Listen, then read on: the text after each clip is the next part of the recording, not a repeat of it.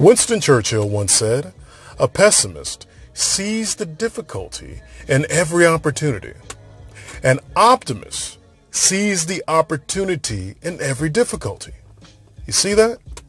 Optimism, it's not about seeing the world through rose-colored glasses or skipping around, sprinkling fairy dust on everything.